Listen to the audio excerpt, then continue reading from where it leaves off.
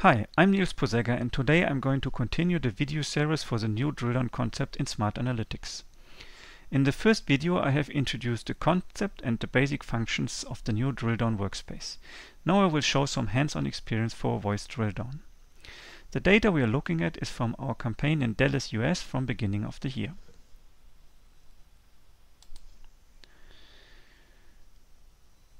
First I move SmartAnalytics into full screen mode to use the maximum space available on my screen. And I have loaded the full data set of the Dallas campaign. And in order to do the drill down, I need to narrow down to the problematic areas I would like to analyze. And a good starting point for this is the network performance score. The overall results showing T-Mobile in the lead with the highest score, while the breakdown to voice and data is showing a clear lead for data for T-Mobile, but for voice, T-Mobile is falling a bit behind the competition. We need to admit that the voice results for all operators are on a very high level. Still, there's some room for improvement for T-Mobile, and this is what I would like to look at now. Checking the contributing voice KPIs, I can see that the call drop ratio and the call setup success ratio for T-Mobile is on the last place. So I can assume that some failed and dropped calls are in the game here, and this I would like to analyze. And the way to proceed for failed and drops usually is root cause analysis. So I further want to narrow down my data set to T-Mobile failed and dropped calls. So in the level 1 voice workspace, in the overview, I can see that the majority of the calls are VoLTE calls. So I'm going to restrict my data set to VoLTE calls, and as I would like to analyze T-Mobile, I can also filter to T-Mobile. In order to get my failed and drop calls, I can use the call status to filter exactly these calls I would like to analyze. When I hold down the Shift key while selecting these two items, SmartAnalytics gives me a filter containing call status, dropped and failed calls. Now I have 23 calls in my data set, and this is narrowed down enough to move down to the drill down. And this can easily be done in SmartAnalytics by applying the level 2 drill down button. So now SmartAnalytics is moving from level 1 voice to level 2 UE drill down analysis. So I'm in my new drill down workspace. As I'm going to stay here for the rest of the video, I can decrease now the navigation panel to further save some disk space.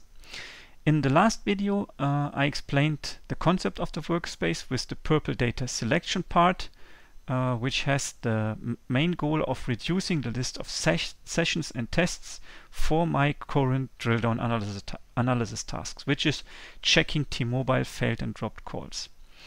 With my data reduction activity from level 1, which we have taken over with the filters to level 2, I'm already done with the data selection, and I can move on to the analysis part, which is presented here in green. In order to do so, I can double click on a session, and SmartAnalytics will move to the analysis area, which is now content sensitive to the selected session or test. I selected a session in this case because we have a failed call, and the failed call per definition does not include any tests, as no speech transmission happens. So now I have the necessary analysis tabs for voice and the related technology. And also SmartAnalytics detects that scanner measurements have been conducted with along with the UE tests, and also presenting this here. The time focus, also according to the concept, is now set to this very session. Okay, let's look to the info tab and the system trace log. We can see that we have a failed call fails at this time, and we also can see that there are some zip invite errors, so problems in the zip. So this is something which we definitely should look at, and I would like to start at the point where the call is initiated. So for a failed call, it does not make sense to look at IMS call and speech quality, as these tabs are related to successful established call with ongoing speech transmission, which we don't have in this case. So I'm going to check the radio in order to understand why the call is not established.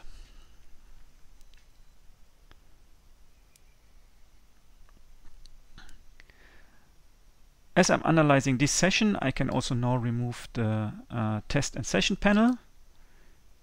This saves me some additional screen space, and I can fully concentrate on my analysis.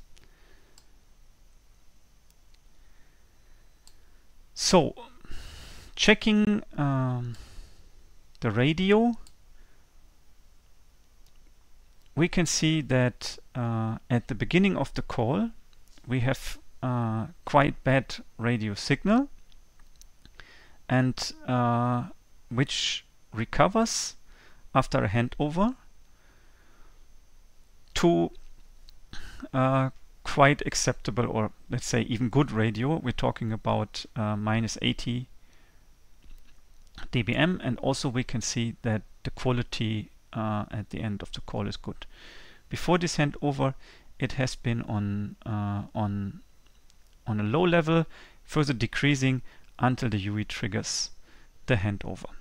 So this is some indication saying, okay, at the beginning we had bad signal strength and also not the best signal quality. This can be an indication for our problem.